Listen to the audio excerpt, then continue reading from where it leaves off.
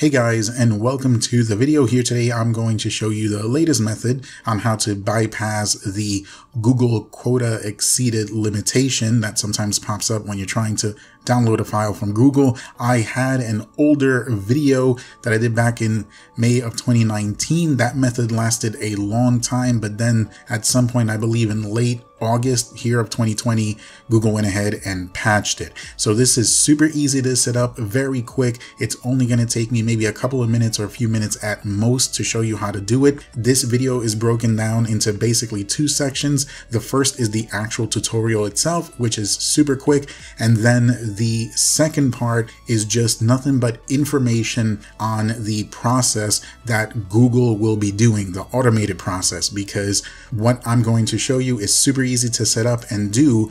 Most of the work is going to be done by Google's automated process, but it's very lengthy. So once I'm done with the tutorial, which is going to be quick and easy, at that point, I'll tell you what I'm going to be talking about in the information section and what I'm going to be covering, and you can decide whether you want to continue watching the video or not. So let's go ahead and start the tutorial portion, and we'll get that knocked out real fast.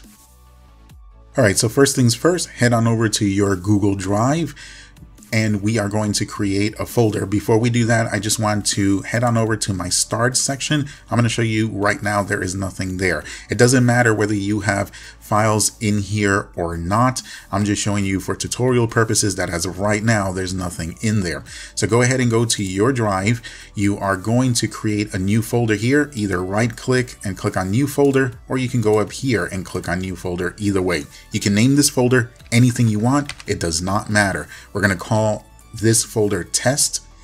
And there it is. Now, when we go into it, you can see there are no files in it. Let's go back out, leave your Google Drive open, head on over to the file that's causing the issue of the quota being exceeded. We're going to click download, and you can see it gives us the message. No problem. We'll go ahead and we will bypass that here in a minute. Now at this screen, the goal is for us to make a shortcut of this file onto the Google Drive. There's a couple of ways to do this. If you see this icon present, this will add a shortcut of this file to your Google Drive, so you can click on that. Or you can click on the three dots and select add star. It literally does not matter which one you choose. The only difference is where the shortcut will appear, which doesn't matter either because we're going to end up moving it. So pick either one, but just in case this icon doesn't appear, let me show you that this works via the star method. So I'm going to click add star. You will get the confirmation in the lower left corner. Let's head on over to the Google Drive.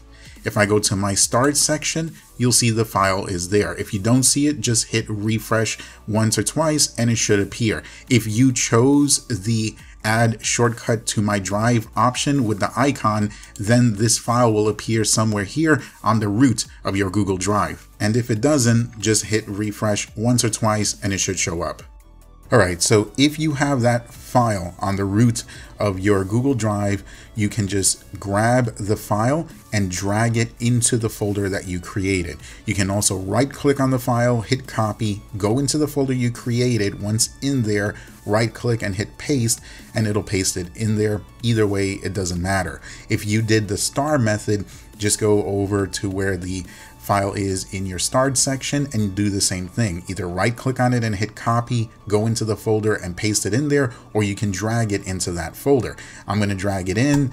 I'm just going to hold on here to the file, go to my drive, drag it into that test folder, and it will make a copy of it in there. It will also leave this one here. You no longer need this one anymore. You can delete it if you want. So let's go back to my drive. Let's go to the test folder, and you can see the file is now in here. So at this point, once you have that file in your folder, go ahead and head back out, highlight that folder, right click on it, click on download, and you will see in the lower right hand corner, it will say preparing the download and that it is zipping one file. And believe it or not, that is it. You will see your little progress circle pop up and it will start turning blue. However, this process is very lengthy. I'll go more into detail about that in the next section that has the additional information. Alright guys, and that is going to do it for the tutorial portion. At this point, if you want to stop watching, you can. Just before you go, don't forget to drop that like because it continues to support the channel and helps me to bring you all the content that I do on here. Anyway, in this additional information section, everything that you see here is what I'm going to be covering. Probably not in this order, but by the time I'm done, everything here will be covered and probably a couple of other things as well. How long per 1 gig approximately does this zipping process take? Does your internet speed affect the zipping time? Can you have more than one file in the folder? The progress circle is stuck and it doesn't seem to be filling up. What should you do? How are these zip files named and in what format? Because they're actually not in .zip, they're in .rar format. And I'll also cover how they are named. Does doing work on the PC slow down the process? Will the process resume if you close your browser? Will it pick up where it left off? Does the free space in your Google Drive matter? The short answer this time around is actually no, believe it or not. So let's go ahead and let's start the additional information section. Alright, so first things first, let's start with this little progress circle. Within about a minute, couple minutes, or a few minutes, depending on the size of your file or files, it will get about 10% full. You'll see it'll be just a little bit blue. It will actually stay there for a long period of time. It depends how large your file or files are. Once it passes the halfway mark of zipping up everything, then you will see the circle will turn halfway blue. It will just jump from about 10% to about halfway. Then once it's completely finished with the entire zipping process, then your file or files will begin to download and the window will close. You will not see the little circle turning blue slowly. It just goes from like 10% to about halfway and then it just disappears and your files start downloading. If it runs into a problem, you'll see an error message somewhere on your screen telling you that you ran into an issue and it'll tell you what it is. So if you don't see it moving for a long time and it stays stuck blue in one little area and you don't see an error message, then don't worry about it. It's working. Just let it do its thing. So if you don't see the little circle getting filled up little by little, don't worry, it's not going to. It's still working in the background. Now this can be, as I mentioned before, very lengthy. During my testing, I found that each gig took around 3.5 to 4.5 minutes to complete the zipping process. So a 3 gig file took a total of around 14 minutes or so yesterday during testing. A 5 gig file took around 17 to 18 minutes. And when I did both files combined, it took around 28-ish minutes, maybe close to 29 in order for them to be done. This morning, I did the same 3 gig file and it was done in about 11 minutes. So it was a little bit quicker. This process happens in Google's and in their servers, so your internet speed does not affect this. You can have gigabit internet and it will not make the zipping process any faster. The only thing affected by your internet speed is the speed at which the zip file or files download from Google once they are done. So once that file is done, it will be in a RAR format, in other words, .rar. You can use WinRAR, 7-zip, or any other zipping program to extract the file. That zipped file, the name it will have will be the name of the file that is in your folder. It will not be named after your folder. So whatever the file is called that is in the folder, that is what that zip file will be called.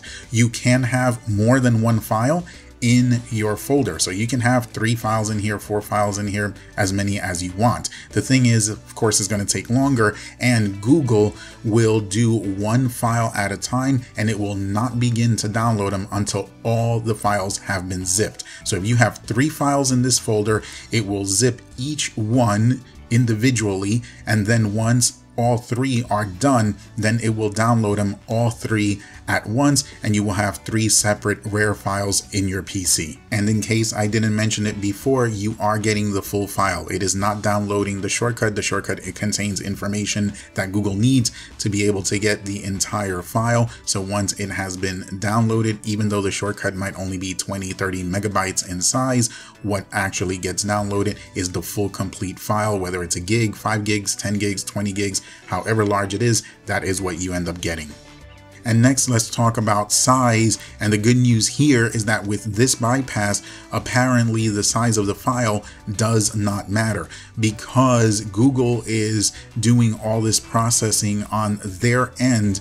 The file is either getting zipped from its original location, or Google's making a copy of it in their servers, either in a cache folder or a temp folder or something like that. Basically, the file is not being put into your Google Drive. This means that if you want to download a file that is, let's say, 20 gigs in size, but you only have 15 gigs of free space, you will still be able to download it, because we are not copying the entire file into our drive. The only thing that takes up space are the shortcut files, and they are incredibly small. So you don't have to worry whether you have enough space or not, because the file should always download. This is one of those rare times where size doesn't actually matter. And that, my friends, is all I have for you for the information section of this video, and for the video in general. We've come to the conclusion. If you found anything here helpful, informative, useful in any way, or you just want to throw some love or appreciation towards the channel and want to show your support, all you need to do is just hit that like button, maybe subscribe if you haven't already. Much love going out to everybody out there. Be careful, be safe, but make sure you have fun, and I will catch you on the next one.